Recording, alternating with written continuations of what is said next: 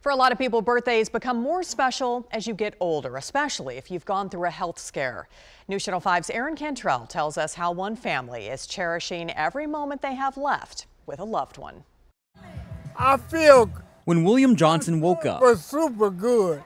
he didn't know how lovely his day was about to be. All right.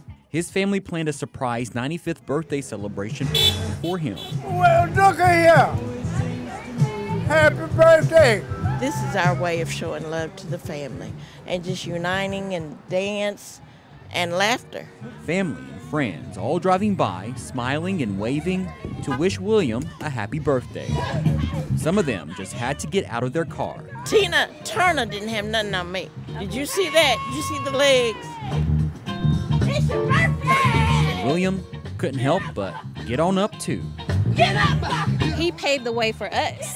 So, he is the beginning of us, and it's just a joy to have him here, to be able to love on him and dance with him and see that he's in great spirits. William recently landed in the hospital with COVID-19 after attending a funeral. 11 of us in the family got sick, including him, and that led to having blood clots in the legs and blood thinner. And within the last 2 weeks, we've gotten him out from having minor surgery as a result of it. Denise Johnson, his daughter, says the scare makes them cherish moments like these even more with her veteran father. Johnson spent decades of his life working at Hillwood Country Club, all the way up until the pandemic hit. For him to be at home has been a big, big transition.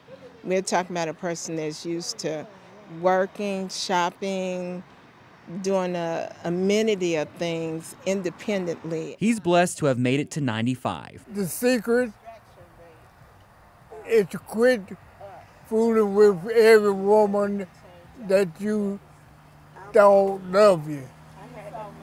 And quit drinking whiskey. And enjoy yourself.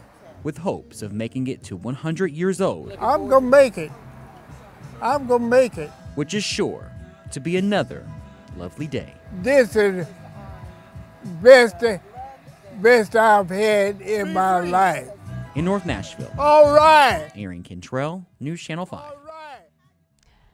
Aaron, thank you and happy birthday from all of us here at News Channel 5. And William received tons of gifts as well. For those who couldn't make it to the party, the family held a virtual birthday celebration as well.